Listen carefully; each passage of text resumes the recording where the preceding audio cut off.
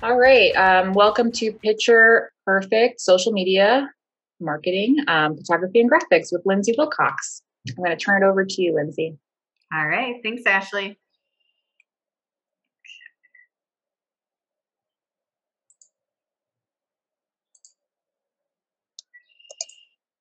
All right. Let me get my slideshow set up. I can never seem to find the button when I need to. Okay. There we go. All right. Everyone can see this? Yes. Excellent. If you see me look down, it's to just check the time. And we are starting at about 10:07. I'm going to try to wrap things up by 10:45, 10:50, just so we have some time for sharing some ideas or asking questions. But along the way, feel free to unmute yourself and just chime in either to kind of give your own spin on something I presented or to ask a question. So let's dive in. So the tips that you'll gain today, hopefully I can start by giving you some ideas of what to photograph, which I think is especially tricky for social media because it's a 24/7 real-time medium. So there's always this pressure to come up with something to share or to post. So hopefully you'll have some go-to ideas. Then I'm going to go over some photography basics. I will say I am not a professional photographer. I am a marketer. And so I have over almost 20 years in marketing picked up a lot of tips and tricks from working with professional photographers. So what I'm going to share with you is not going to be super in depth. I'm not going to give you, a university level course. I'm going to give you practical tips that you can use. So basics of photography. With that, some tips and tricks you can put into play, and some food photography secrets. I have worked with a few food photographers over the years too, so I've learned some crazy things. Whenever you see an ad on TV that features food or on social media that is something just stunningly gorgeous, chances are a food photographer worked on that. And yes, they use things like glue and paint and just a bunch of inedible things. So then I will also talk about things you can photograph at the farmer's market. I know, Samantha, you're not in agriculture, so a lot of this is agriculture related, but I'm hoping you can still glean some tips from this too. But the market refers to the farmer's market. So we'll talk a little bit about that too. So the big question, what do I photograph? That is definitely something you want to ask yourself. What am I going to take a picture of, and why am I going to do it? So in general, you want to take a photo of something remarkable, and I'm not talking about earth-shattering, blow my mind photography. Although that's great if you have some subject like that that's really eye-catching and just truly awe-inspiring. But in general, I use remarkable to refer to things that you would remark upon. So something that would cause you to say something, oh, that's a beautiful photo of tomatoes, or oh, that's this or that. So remarkable in this sense just means something worthy of remark. And so with that, I'm just going to ask you to unmute yourselves. And Ashley, you can't answer this. But Samantha, I would just ask you, is there anything to say or remark about this drawing? Sure, yeah. Do you want me to know tell you yeah, what yeah. What comes late? Sorry. It's easier when there's more people and I'm sorry to put you on the spot. No, that's okay. But just something that you would remark upon, and it takes people a few seconds. I often take pictures of the cows in my neighborhood. Yeah. So I definitely am drawn to this, but I do see a little rabbit on the left-hand side. I love that. You are the first person because I use this in a lot of my presentations, but you're the first one that's noticed that right away. So you are very observant. Anything else to remark on? The little boy in the background. or person rather. Hold on. Yep.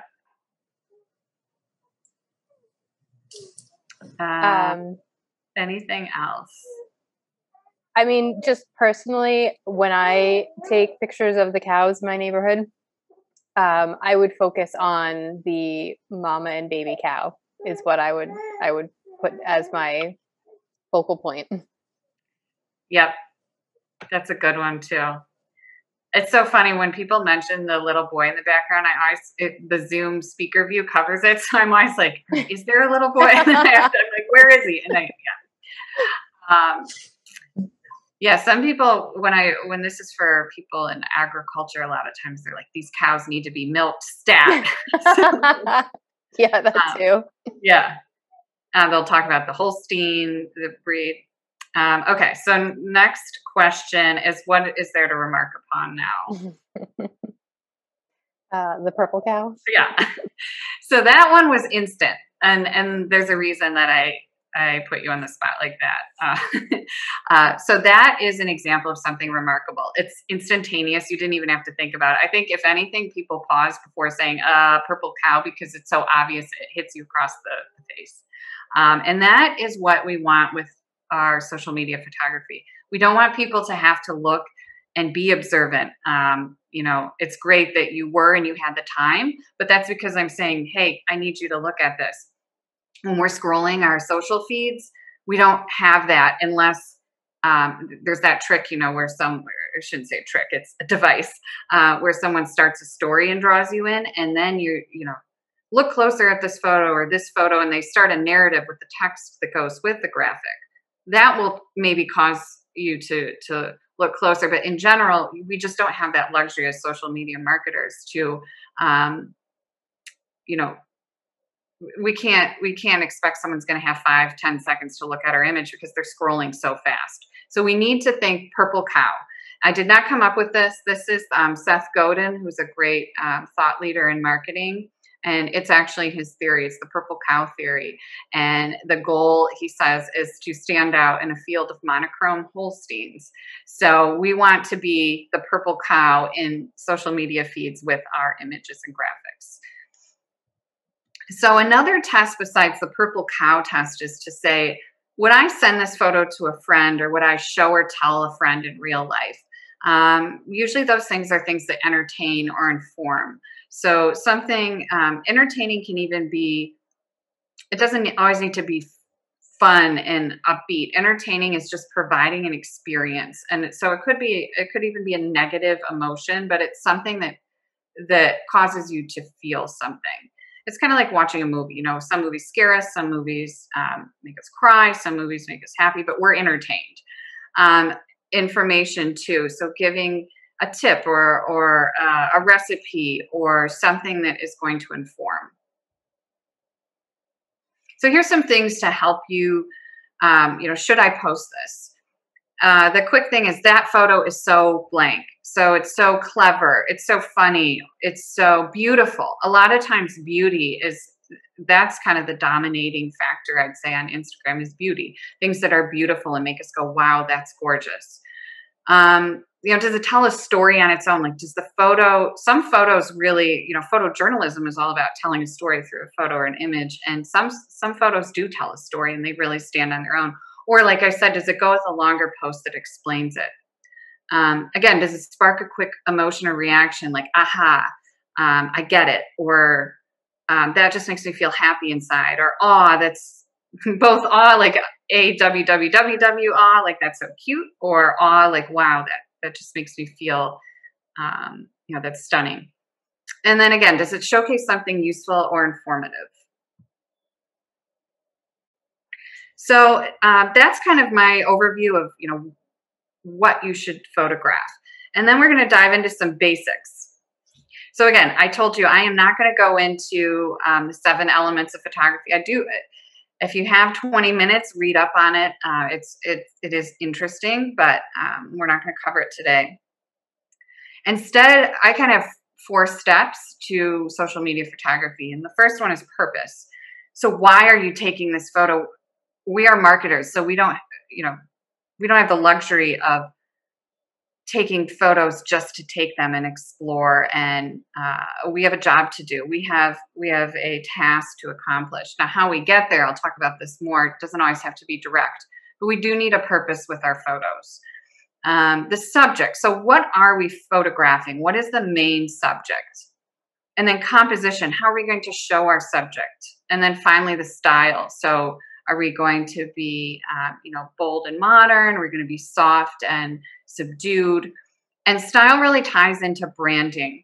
And I went over that in my first webinar, so I'm not going to really go deep here, but your brand is really your organization or business's personality. And it can really come through in the photos that you take. And we'll talk about that soon. So this would just be a simple example. I took this at a market a few years ago, and I just place the little patty pan squash like gears, and you could post something like, we're like these patty pan squash gearing up for the market today. The other thing that's different about this is I used a high contrast and dark background because that's going to grab the eye. And you'll see with some of the photos I take of produce and food that I do use a lot of more unexpected backgrounds. A lot of times the go-to is burlap or just really natural. A lot of greens, because that's what people expect. And when we think about being the purple cow, we want to surprise people. Surprise is a huge element to incorporate into your photography on social media, because you are competing with hundreds and thousands of other photos. So my hope would be that this stuck out because it's eye-catching, high contrast, and also surprising. You don't see a lot of black with food. I think this may be obvious, but we don't want to be directly selling our products at the farmer's market or anywhere in person, and we don't want to do that online either. You don't want to be pushy. You don't want to be in your face. That people do not like that. So as in real life, as on social media. So being more subtle is really important. You don't want to do a lot of bursts and sale, sale, sale. But that's still, you can still sell. It's just an indirect way. So how do you make a sale? You want to build confidence. Again, you want to entertain or inform. You want to provide value and build a relationship. Your purpose also, you want to remember, it's not just to be promotional. It also is to get emotions involved. And just remember, promotional photos, they don't do well. I'm sure you've been scrolling through and you see someone pushing something really hard. It kind of cringes you.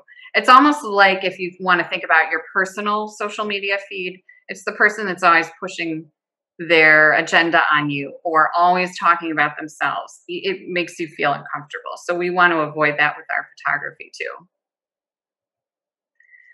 So subject ideas, again, this is going to be specific to farmers markets and vendors at the market.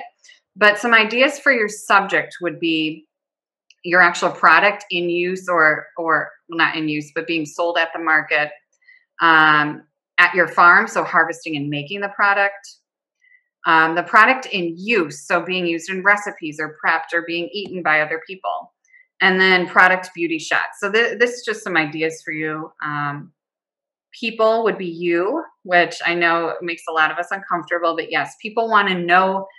I mean, there's the whole movement, get to know who grows your food, know your farmer, know your food. So you as the farmer or you as the producer or the figurehead of your organization, people want to know you. So as uncomfortable as it makes you, it really has to happen so you can build that relationship.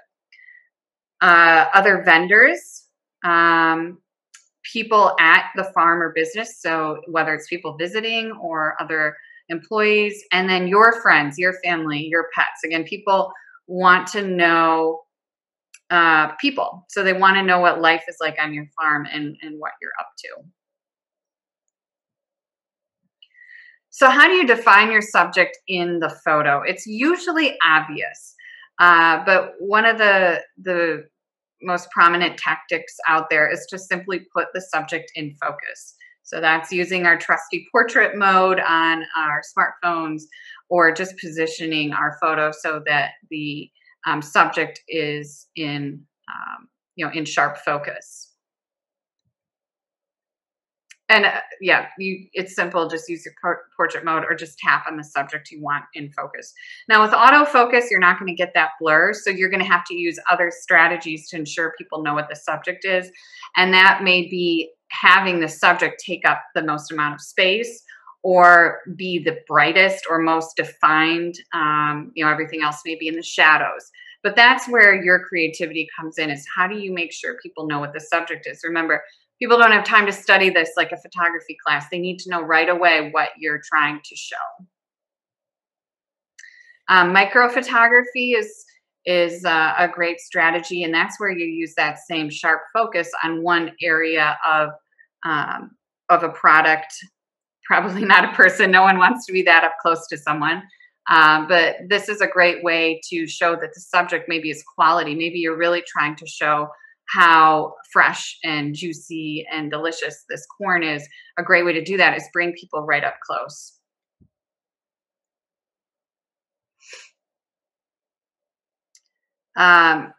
People, that's often our biggest subject. You can look at, are the subjects aware? So here, obviously, I asked these people, can I take your photo? And it's very obvious they're looking right at me at the camera. And then over on the other photo, there's a group of people and they were just like this, but I quickly said, hey, do you guys mind? I'm posting for Sullivan Catskills Farmers Markets. I just wondered, are you okay being, on our social media feed? I said it much faster and I grabbed a couple photos and I said, just pretend I'm not here. And I'd say for the most part, they did a good job. But we'll talk more about getting permission. Another reason to have your subject be a person or you is, this was a study at Georgia Tech, that Instagram, people favor faces on Instagram and they get more likes and engagement. So again, that even if you're uncomfortable, this is a bottom line reason to consider putting your face in the photo. So this is one area that I will go into that is more theoretical with photography. You can read, there's so much information on rule of thirds, so you can read about this online. But this is a composition rule with photography, and it also can help you position your subject in a way that's going to be the most impactful. So here we have our little tic-tac-toe board, and all you would do is put this over your photo or what you're going to take a photo of. All you need to do is go to your settings in your smartphone. It may already be on, but just click on grid and turn on the grid, and this will show up whenever you take a photo.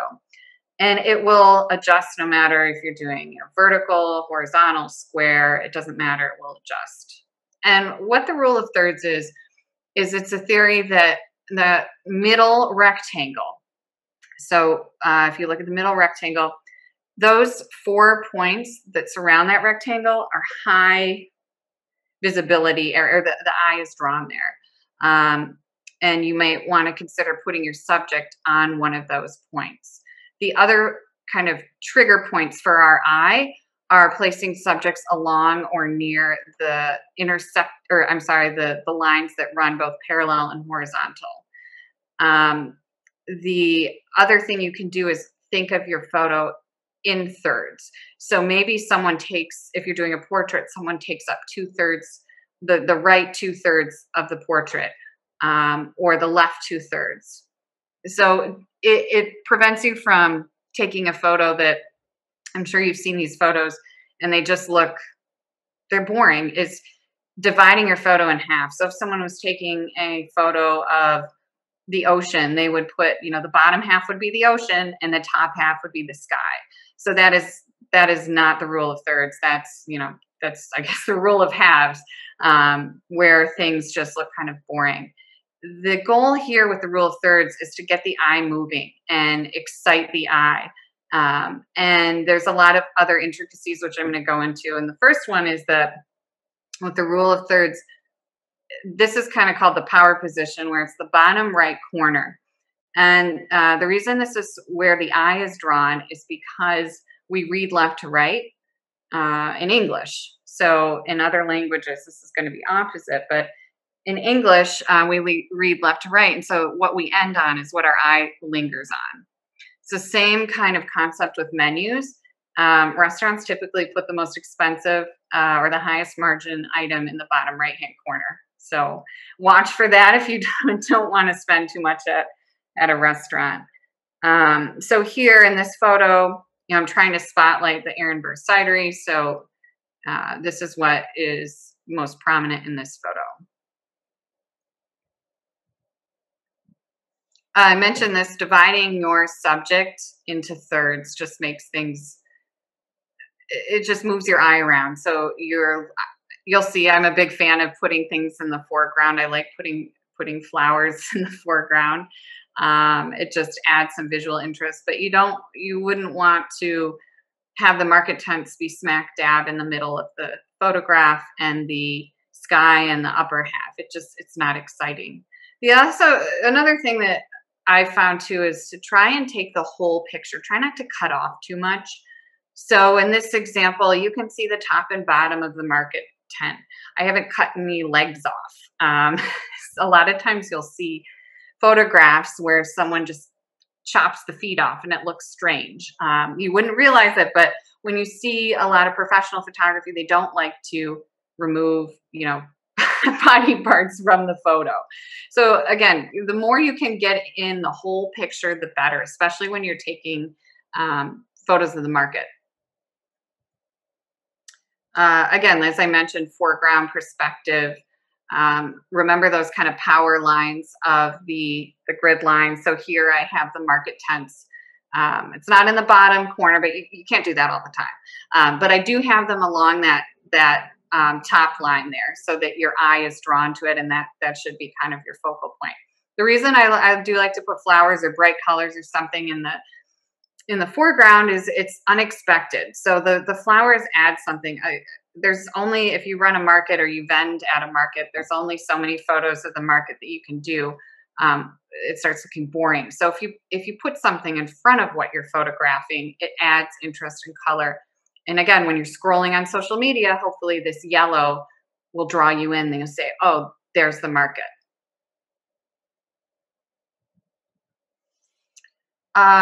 Breathing room is a good thing in design in general, not just photography, because as we're saying, we're trying to give people's eyes a workout, so they're moving around and exploring. You also want to give the eyes a break. So breathing room, white space, it's all good in photos. So that's why, it's okay that we have grass and sky and a tree line, because that gives the eye a break. Another strategy to make sure you get the whole picture when you're taking photos of crowds, just back up as far as you can. And you can always do a wide angle photo, so you can, and then you can crop it later if you want to zoom in. I mentioned this later, but I'll mention it now. When you're doing crowd shots like this, you can't really identify people unless you're really, really trying. So in general, you don't need to go around and get permission from this entire crowd of people, because the subject is the market itself. The subject is not an individual person. So when you're taking crowd shots, as long as you're really back far away, in general, you're going to be fine from a legal perspective. I always like to do my disclaimer. It's not legal advice. Talk to your lawyer, talk to your company's lawyer if in doubt. This is one of my all-time favorite photos. It's from the Farmhouse Project, and they have given the Catskills farmers markets permission to use this, which was very generous of them. But I love this photo because it actually breaks the concept I just talked about, which is the rule of thirds and having the focal point be along the lines and everything. This is a very central focused composition where your eye is drawn right smack dab into that center square. And that's okay. You don't always have to follow this rule of thirds. The point is, you don't always want everything to be center focused, because that gets old and that gets boring. So this is an example of breaking the rules. And in a way, there's still some nice flow. You have the upper, you do have some rule of thirds at work here, with the upper third being the sky, the middle being the market, and the bottom being the ground. But I just love this photo. It also uses, and I'll show an example of this soon, but it uses the tilt shift filter, or I'm not sure, they may have actually used it on their on their camera, but that blurs certain parts of the photo and then puts other parts that they want you to focus on in focus. So as you can see, the sky is blurred, the ground is blurred, but the people are very sharp and the market tense, and that's what the focus is. This is a screenshot of the masterclass program, and these are just some examples of portraits. So if you're ever shooting a portrait of yourself or somebody, this is how the rule of thirds works. If you want to picture two eyes, that's in general where you want those two dots to line up with. The eyes kind of line up right on that grid in general. As you can see, Issa Rae has her, she's at an angle, which is a way to kind of play with that composition. But in general, even, famous photographers, they use this kind of composition for portraits. Scale is really a great strategy to get your photos noticed, because for the most part, everything is zoomed in and up close. This is me and my dad. We're in front of a brewery in Ann Arbor, Michigan, and we are the subject. We're in that power position in the bottom right, but we're also part of a larger photo. So scale might draw someone's eyes in, and then once they're into your photo, then they're going to look down in the bottom right. Creativity with composition, that goes a long way. I'll mention this again and give you the website, but I use Pixabay or Pexels.com. These are photography sites where the photographer has said, hello, general public, you may use my photos. You don't need to pay me or give me permission, which is very rare. For the most part, you need to buy stock photography. So this is a great resource if you need free images and if you want inspiration. So anyways, this photo I love. It's just, an ice cream cone in front of a cloud. You've probably all seen those photos where it looks like someone's holding the sun. But can you do that with your produce? Is there any kind of whimsical, creative composition that you could do, playing around with scale? Sort of some fun with food, your food products. I think powdered sugar, you can do a lot of different symbols and logos. That is someone's, I love this, out of waffles. It's someone's little artwork using fruit and making Tetris. So just thinking outside the box and how you can use creativity in your composition. So the last part of, the basics of photography for me is the style of your photo. So this is Cha-Cha Matcha. It's a New York City kind of tea and frozen yogurt spot. And everything they do is pretty much green and pink, as you can see in their Instagram feed. Obviously, you see some blue mixed in, but for the most part, that's their color palette and they're sticking to it. So that means when you're scrolling through Instagram, you're going to see their colors and subtly probably know, okay, that's Cha-Cha Matcha's photo. So maybe you have a predominant background that you use. Maybe you always use a gingham background for your photos. So people will start knowing, oh, that's such and such farm's produce because I see that tablecloth. They always use that tablecloth. Another way that you could brand your, brand your photos or define your style is kind of the tone of the photo. Is it bright and upbeat? Like Cha-Cha Matcha is very bright and upbeat. Or is it classic, maybe even serious? It all goes back to what your brand is and how you want to convey that in your photos. Some brands will use a specific filter all the time. So that's another thing. You have, I think there's 18 filters now on Instagram, and there's even filters now on Facebook, kind of crazy ones too. But either way, you're going to be tempted sometimes because you may get bored. You, as the manager of your social media feed, you think, I want to mix things up and use this duotone filter to make my this photo really crazy because yesterday the filter I used was more subtle. So You have to rein that in because your customers, they need consistency. In general, you should try and use kind of similar filters and not go wild all the time, because while you're having fun and mixing things up, you're just confusing your customer. They want consistency, and they want to know immediately. Remember, it's that instant reaction. They want to know who took, what business took this photo. What am I looking at? And if you use a consistent filter, that's a way to do that, or a consistent color palette.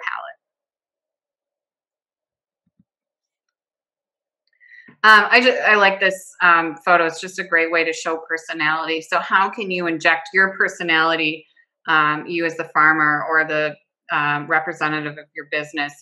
How can you showcase your personality through your photos? Another way to add style in a very literal way is to add graphics, text, or colors. So creating a graphic out of your photo. This kind of veers slightly away from photography and into graphic design, but it's important to mention because we all see photos on social media that have text overlay. Again, use the same font if you can, and try to be consistent there if you are going to do text overlay on your photos. I would recommend using this very sparingly because people want to see photos on social media. Instagram started as a selfie app. That's its true nature. So kind of use graphic and text very, very sparingly. And when you do, just make sure that you don't put a ton of text. So this is actually CCE Sullivan's social media feed, and you see photo, photo, photo. But then there's one graphic that says 1 in 10 are food insecure in the Sullivan Catskills. So it should kind of jump out to you, and that's a mission that they had to raise some funds and awareness for this program. So they did it with purpose, and they did it in a way that ties into their brand. That orange is the color of the Sullivan Fresh logo. I have a question about that, Lindsay. Is it okay to take a break to ask? Yeah, because I'm always out of breath when I go through this section. So go ahead. Since this is our Instagram account, and we have a few that are, for different programs, and actually we do use more so in the past, we do use this graphics kind of like the one you're talking about more, and we're sort of I'm curious. I'll say for the Sullivan Catskills Farmers Market page, we have a lot of graphics and not as many photos, but obviously fresh photos are great too. I wonder if there's a balance that you recommend, basically. Yeah, I've seen a lot of Instagrams, they have straight down the middle line will be all their graphics, and then all their pictures will be on the side, or they make sure they plan it out so that the grid looks perfect or something is maybe. I am not a fan of the meticulous grid. So yeah. And I just am I can't achieve this. I don't know. Stop the madness, because in reality, it's kind of it's almost like your website. People they're not necessarily going to go to your website. If they do, they're going to one page to get the information. They're going there from Google, right? How often do we actually we Google things and then we get to the landing page? It's rare to type in, www.ccsullivan.org, because it's just not how we are all Googlers. So it's the same with Instagram and Facebook. I think it's kind of rare that people are going to, the main interaction they're going to have is when they're scrolling through their feed and see your graphics.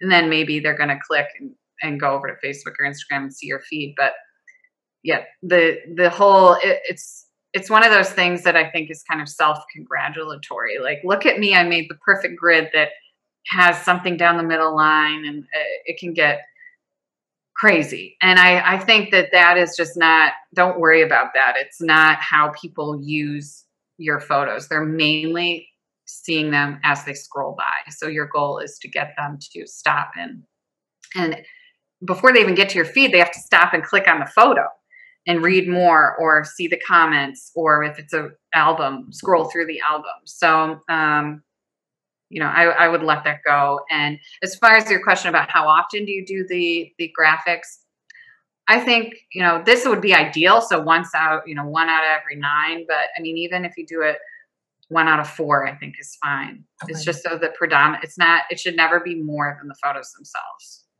And do you think the same, since just to use myself as an example, I often just do the same for Facebook and Instagram rather than create unique images or unique posts for both, even though the read is a little different for each audience. It's just a time saver and sort of the capacity I have. Yep. The recommendation would stay the same since Facebook is involved? Or Yeah, do you think so that the if you're graphics play well on Facebook, or Yeah. they play better on Facebook?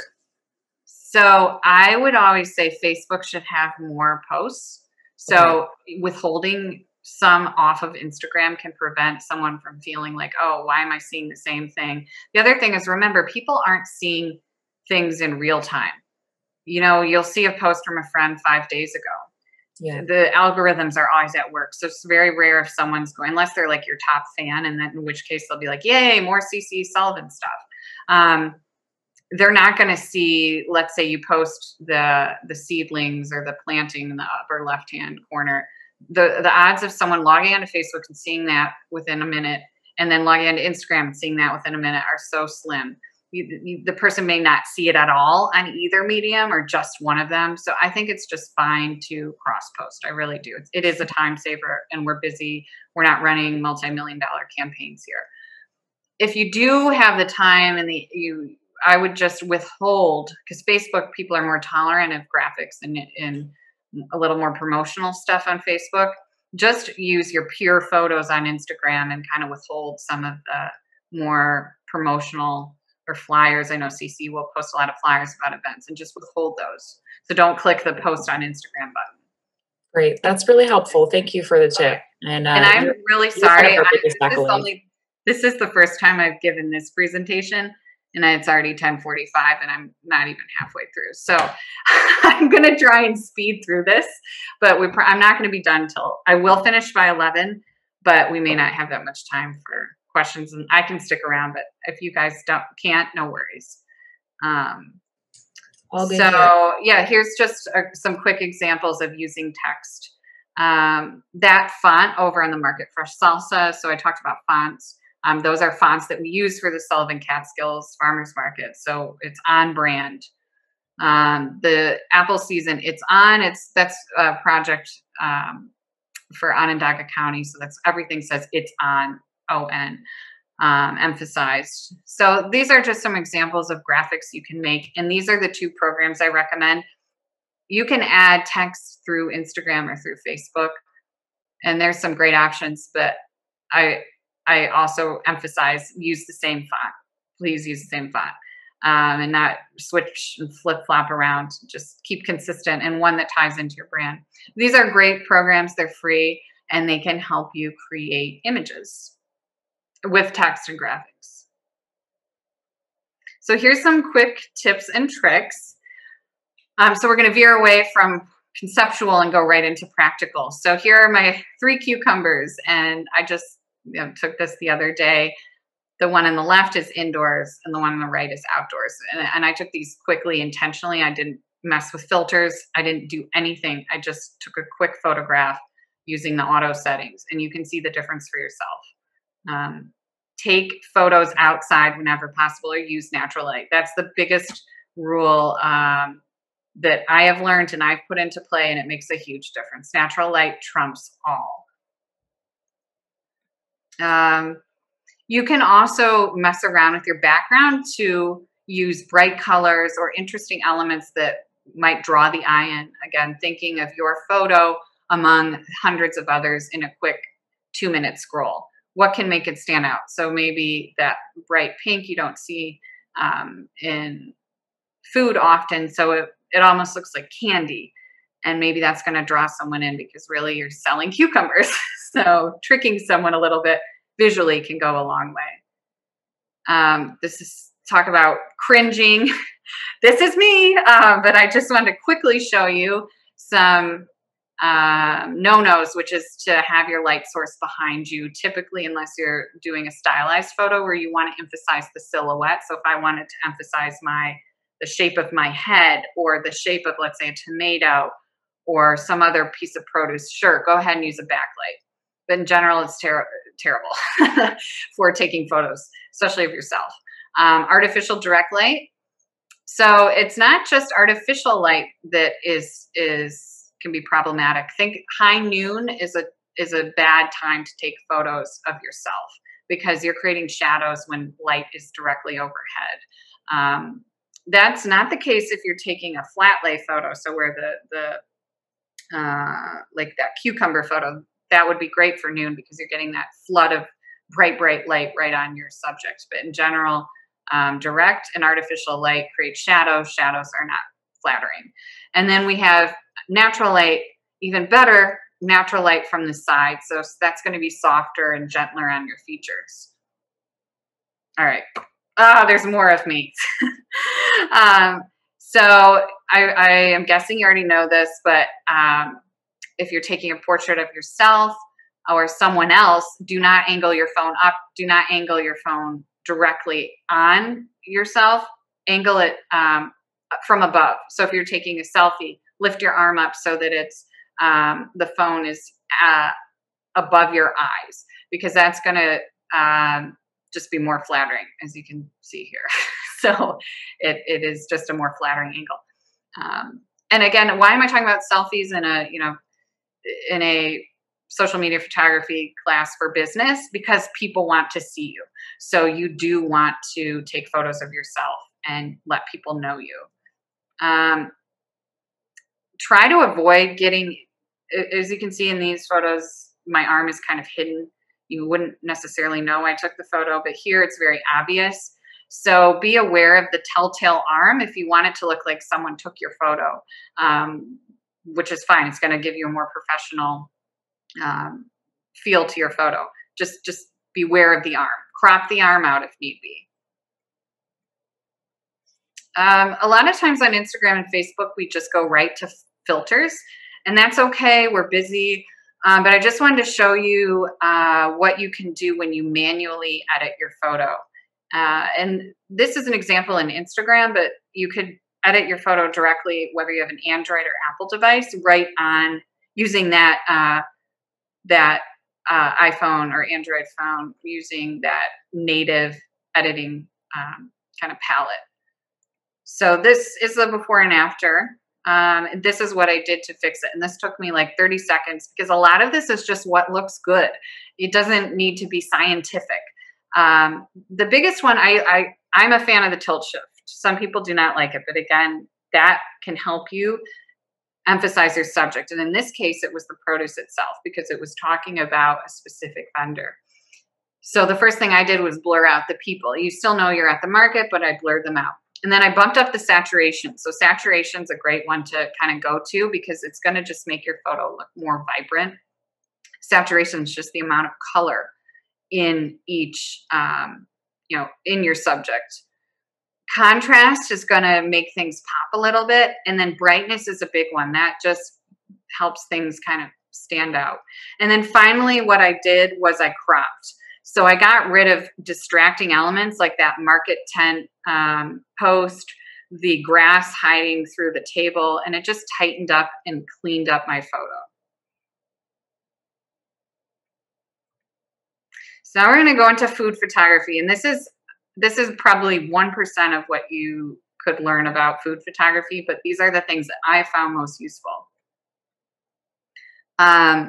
Using vertical photos on Instagram and Facebook is so powerful because vertical photos, when you're scrolling, not when you're looking at the grid, like going to your Instagram page, things will look square. But when you're scrolling, vertical photos are allowed now on Instagram, and they have been for a while, but people do not utilize them. They still take the square photo. But your goal is to kind of occupy someone's mindset and grab their attention.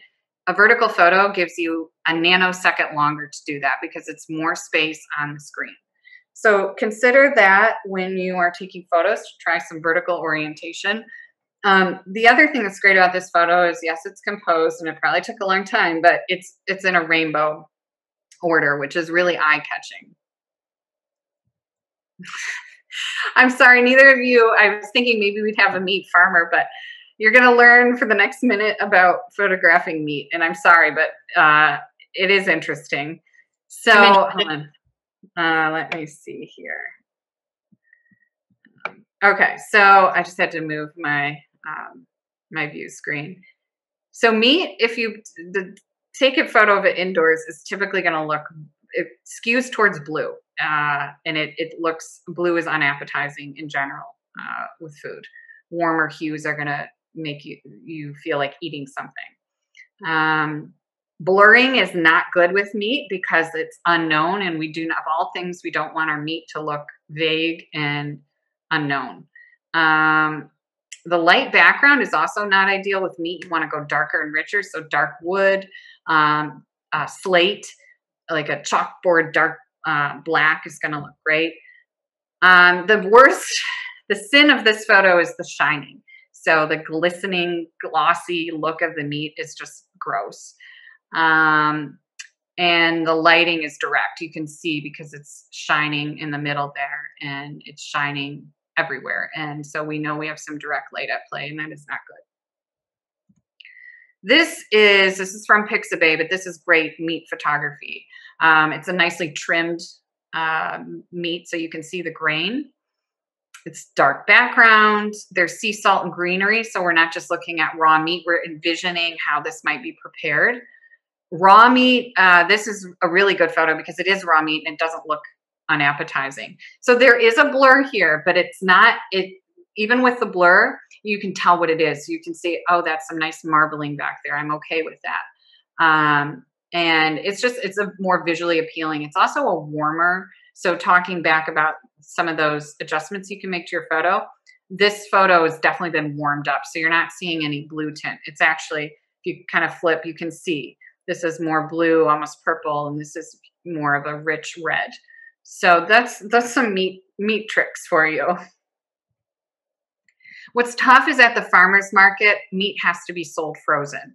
So a way to do that is maybe to mix it with other products or do a nice overhead shot, maybe not zoom in that much because you're not going to, zooming in on frozen meat doesn't tell a story. This tells a story. Oh, this is a dairy farmer and they also have beef, they have sausage. So maybe just not going in so close with meat at the market. Here's an example. I love the flat lay. Some people say it's overdone, but I think it's a great way to tell a story. This is someone I found on Instagram, but their veggie juice concoction, and they're actually showing this is a recipe that you could technically follow if you wanted to make it at home. Oh, there go my dogs. I'm so sorry. Here's another flat lay that is a recipe flat lay. So when you do a recipe, you want to show the finished product, and you also want to show a few of the raw ingredients next to it. So, and as you notice here, this is nice because it doesn't use the rule of thirds. We have the quiche and the 2/3 of the photo. And we also have some other elements. So the eye moves around this. It's a great photo. I like abstract and bold photographs because they're going to capture attention. And if this fits within your brand, I would urge you to use it. Just think of the color wheel, and that's an easy way to think how you can incorporate some contrast into your photos. And then you draw them in, and then they read the caption. So the last section is at the market. So just some quick tips for photographing at the market. So unfortunately, market tents, while they are colorful and attract attention in real life, when we're trying to attract attention on Facebook or Instagram, the photos that are taken underneath a market tent tend to look funny because the bright, let's say blue, is going to do what it does to this photo, which looks almost like you're in a club and the tablecloth is glowing. So it's not the most flattering. So you have to get, I would probably take a different angle here, maybe straight on, or zoom in really closely on what the chef is preparing. The other thing you got to watch for is shadows and light with the tent. So as you can see here, you've got a mixture of shadow and light, and it's not really doing anything for this photo. Quick fix here would just be to crop out the overly sunny cucumbers and try and make do with what you have there. Here is an example of using some bright color and an unexpected shape. Is a kind of a pyramid of radishes. And I think that pink and purple, it's really the purple cow, literally, when you can use purple and pink in your photos, those colors almost are fluorescent and can draw your eye in. The leaves too are almost fluorescent. And these are unexpected colors that you don't see used a lot in market photos. Again, it's always a lot of greens and browns and earthy palettes. If you're gonna take a photo of a customer, which I think is fun and it tells a story. This is one of those. This tells a story. This is a customer. This was years ago, but she literally was so happy with what she was buying, and so that was her genuine expression. And I just said, "Hey, do you mind if I, take your photo for Facebook?" And she said, "Sure." And she was buying more stuff. You also want to be mindful if you're taking photos, that you're not disrupting a sale for yourself or someone else. But on the other hand, if you can try and grab some of these photos, they're going to go a long way with your marketing because they tell a story. Taking people behind the scenes is a great way to tell a story as well. So you usually envision photos of markets being full, crowded. This one is actually everyone setting up and prepping for the market. So that would be a great thing to do. You show up an hour early, give people a sneak peek of setting up for the market, say, "It's going to be busy today. We're setting up now. See you in a few hours." I use this a lot. My friend that's a photographer said, the angle, people always take photos straight on. But if you look at professional photographers, they're always squatting, they're always standing, they're doing crazy things. And that's because angles can tell stories as well. So this is an unexpected angle where I crouched down and shot upwards. So the focus again is on the produce because that's what we're selling, but you see a transaction happening above you, and it's different. It's a different way of looking at a vendor at the farmer's market. Playing with kind of breaking the grid, breaking your rule of thirds. This is a way to do that with lines that are going in diagonal directions. So there's a lot of funky angles and directions here. Overhead shots, they're very popular with food. When you do it, because they're so, I would almost say overutilized on Facebook and Instagram, try and come up with a fun or remarkable caption, because overhead shots do tend to become background noise with food. So something like, I don't know, I just bought the first, trust me, these are delicious. I just sold the first one. It's the end of the presentation. I can't come up with anything clever right now, but coming up with the caption that is going to get extra mileage out of an overhead shot is great. Or maybe you do an Instagram post where there's two and the next one is just one left. Sometimes just drawing someone's eyes in and having them say, "Huh, what is that?" And that's where that kind of macro photography comes in, where you are you're taking something small and making it big. So this is soap, but at first glance, it might be perceived as art, or someone may say, "What is that?" And it's going to draw them in.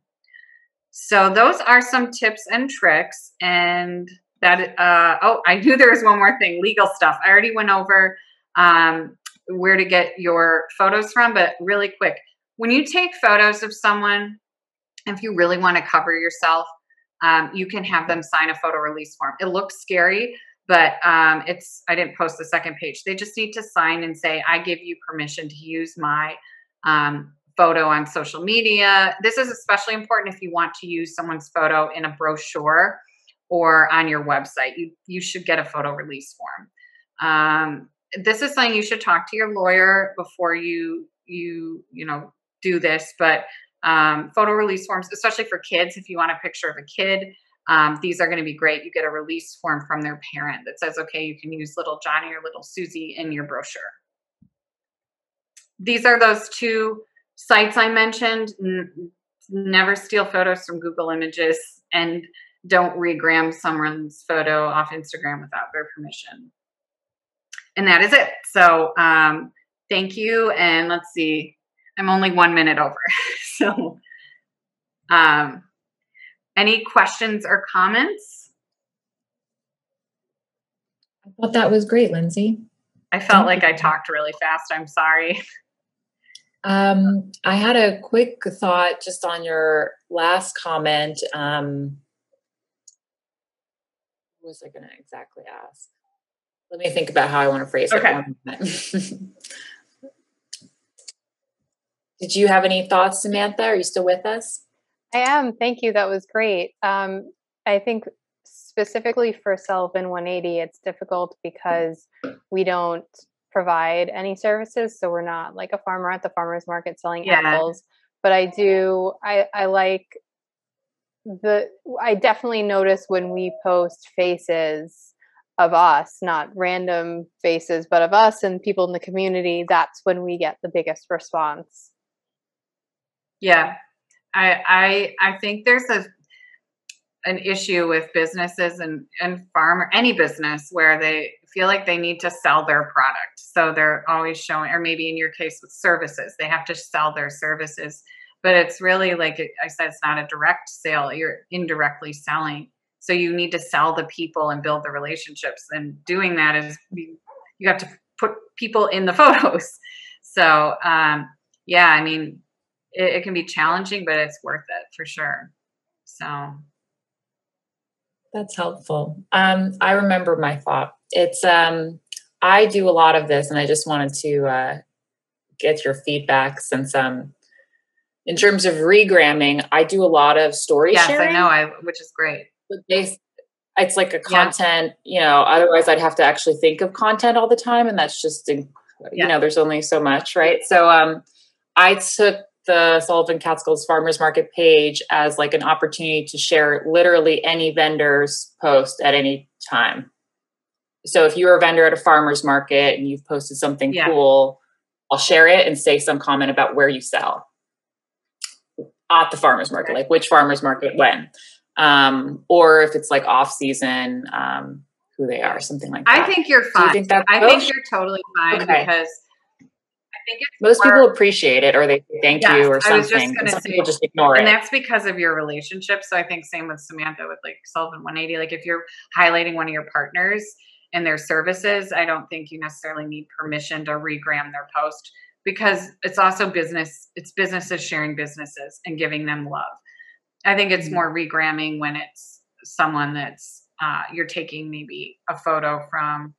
Like if I had taken a photo, like this photo, let's say I stole it off Instagram and I didn't put the Instagram handle there. It's from Pixabay, but that's more what I'm talking about. So I think you're totally fine. Okay. And there's one thing I have to correct if anyone watches this recording, is I always get macro and micro. It's macro photography is of the small minutia of an object, not micro. So I should have said macro. You probably caught that. I can see you nodding your head, but yes. So that was my mistake. I always get it mixed up. But it is especially for food, when it's telling a good story. Macro photography is really helpful. So any other things you've noticed that work well for you with photography? Your side by side of the cucumbers was shocking, but not shocking, because obviously a good background is eye-catching, but seeing them next to each other was really, it showcased how much of a difference it makes. Yeah. And I'm so glad that you said that, because I think if I just showed a picture of the cucumbers, the one outside, you'd be like, okay, that's fine. That's a normal photo. But I wanted to show how bad it looks indoors. And the thing is, like, we have quartz countertops that we adore.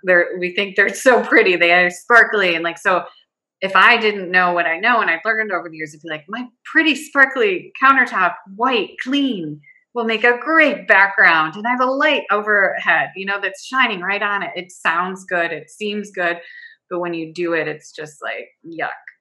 And that's the same with people too. It's like a bright light overhead. Everyone's illuminated, but like it really can make people look just not their best. So yeah.